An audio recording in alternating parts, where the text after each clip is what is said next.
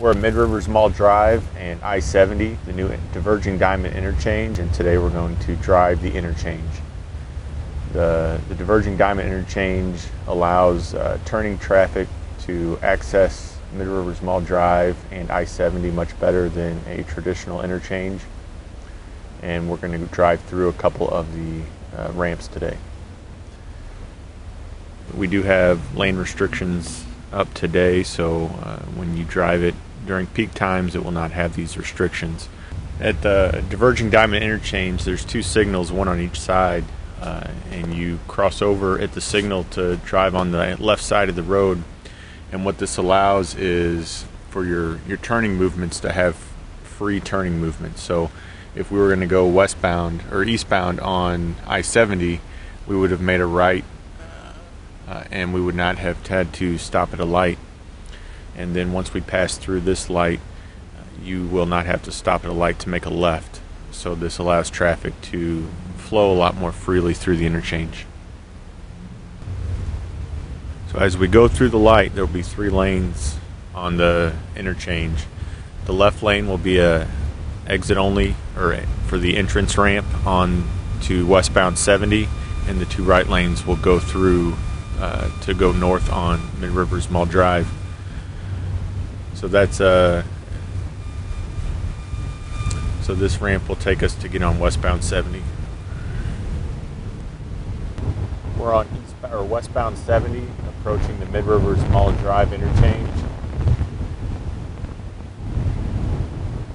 The right lane is going to be an exit-only lane for the Mid-Rivers Mall.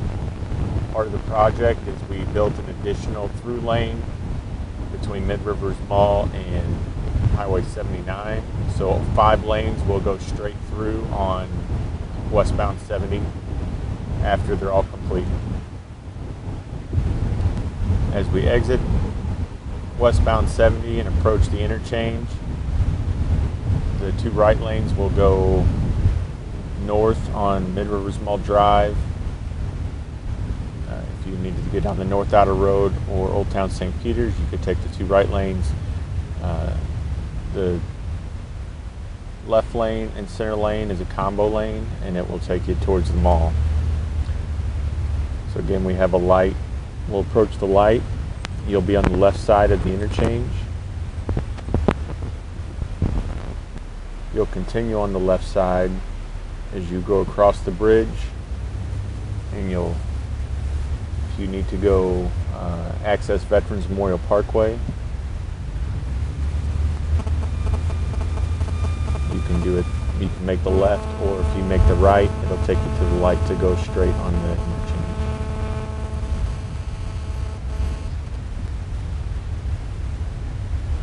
So this left lane is an exit only for Veterans Memorial.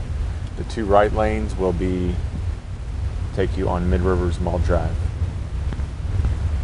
And again, we're still in the process of finishing the interchange, so there are traffic restrictions currently that won't be in place once construction is complete.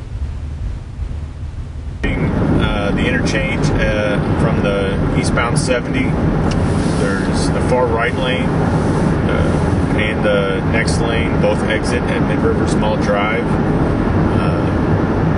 The far right lane is an exit only to access Mid-Rivers Mall Drive. The next lane is an optional lane. You can exit at Mid-Rivers Mall Drive, or you can continue on eastbound 70 and access a slip ramp that will take you to Veterans Memorial Drive, and that's what we're going to drive right now. This slip ramp, you actually go underneath the interchange, exit onto Veterans Memorial, and it'll bring you out before Sumandy. As you enter Veterans Memorial Drive, you'll have 3 lanes of traffic on Veterans Memorial. Again, currently we do have a lane restriction due to construction, but when we are done, this left lane will be an entrance onto the highway.